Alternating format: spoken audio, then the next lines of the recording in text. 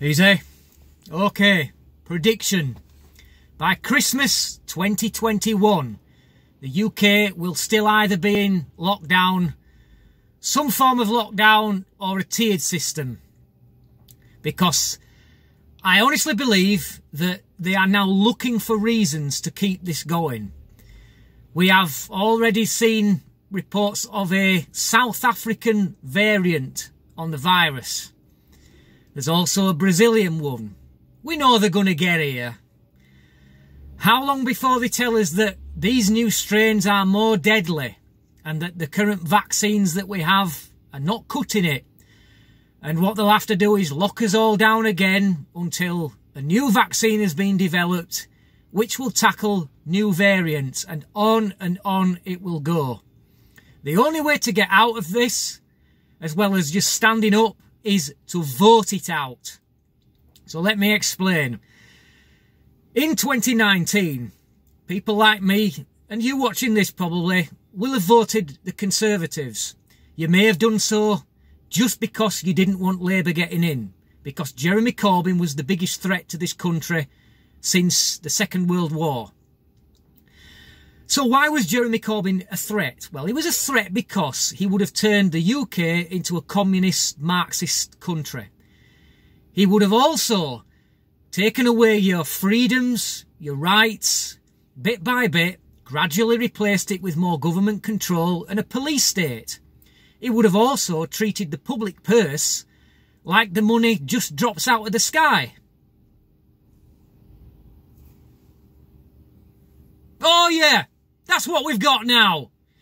So quite honestly, will the real Boris Johnson please stand up?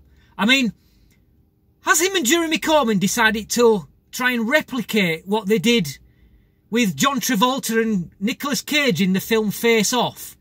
And who we're actually seeing as the Prime Minister is in fact Jeremy Corbyn and not Boris Johnson.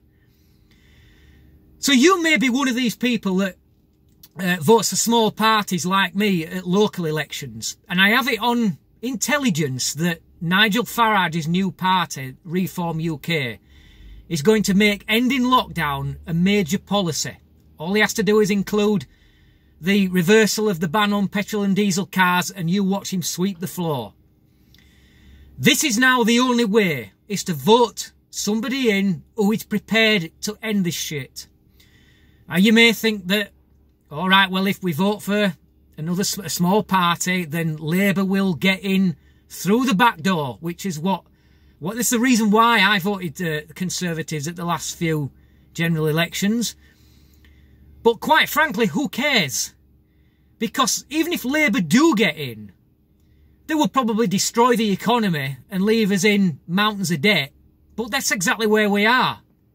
So, can it really be that much worse, even if they do? It's time to say now, who cares?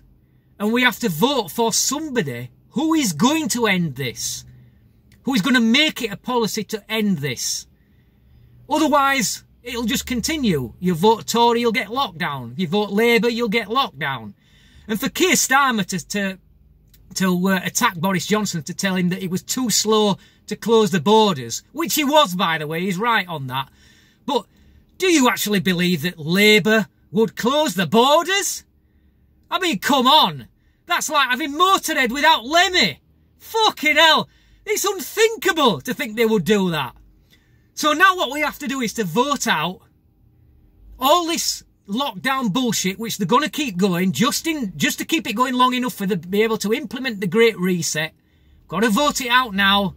So take the plunge, vote for something like Reform UK when it comes out of the next general, and we may have a hope of just making the Tories sit up and think that maybe they've taken this shit too far. Thank you for watching. Till next time, easy.